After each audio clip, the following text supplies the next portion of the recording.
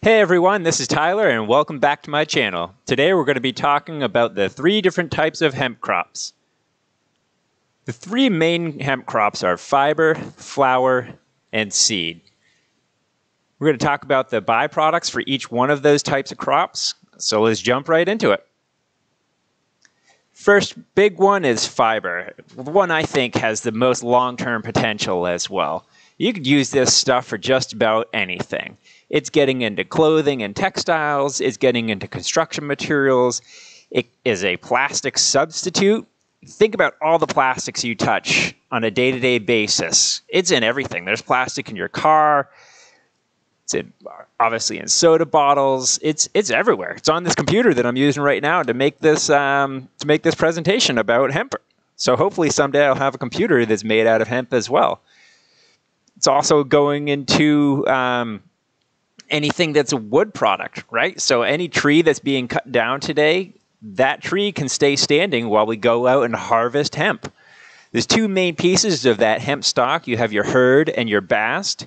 And the hurd is the inside piece of that stalk, and that's the hardy part. That's the thing that's really going to be replacing wood. So you're making paper out of this, wood floorings, anything your imagination can make up that can replace wood, the inside of that stalk for hemp can make. The outside is the bast, and that bast has more of a silky feel to it, and that's what's going into your textiles. That's what's being used to make clothing.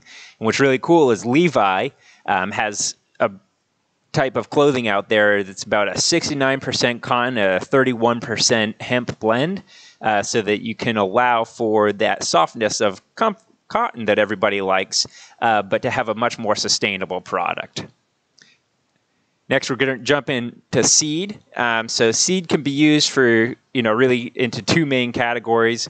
An oil that kind of is like a replacement to a vegetable oil or a cooking oil. It's not the type of oil that you hear about where people are like, oh, this is CBD oil. No, that's an entirely different thing. We'll talk about that next.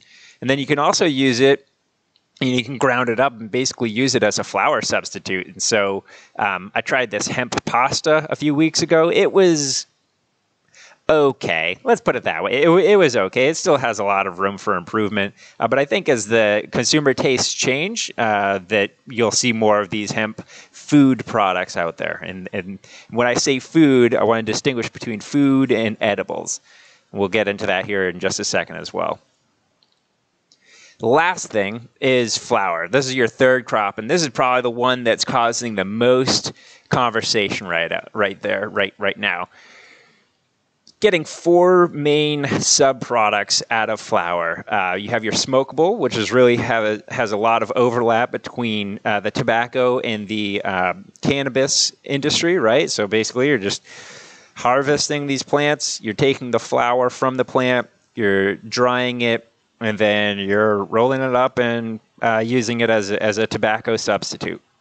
Another thing that people are doing with flour is they're extracting the cannabinoids from the flour. And actually, that's what I do. I'm an extractor. I'm a processor.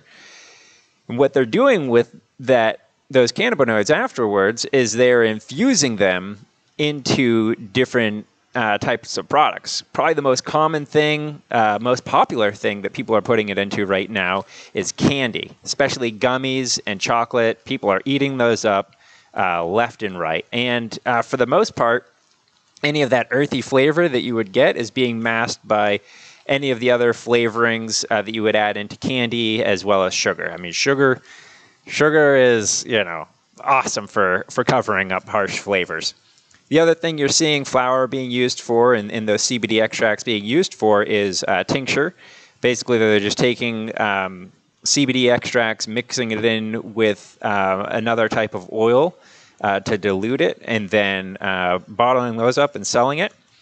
And the 4th thing that's really cool about this is there is an FDA-approved drug, and it is called Epidiolex, and it is approved for 2 types of very severe, very rare seizures that people get through, that obviously are a serious medical condition.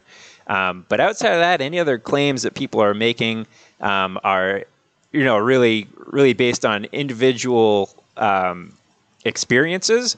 And so we're really still waiting for the FDA to come out with their complete science on it. So just a real quick video here, really breaking down the 3 different types of crops. Like I said, you have your fiber, your flower, and your seed. Thanks for joining me, and have a great weekend.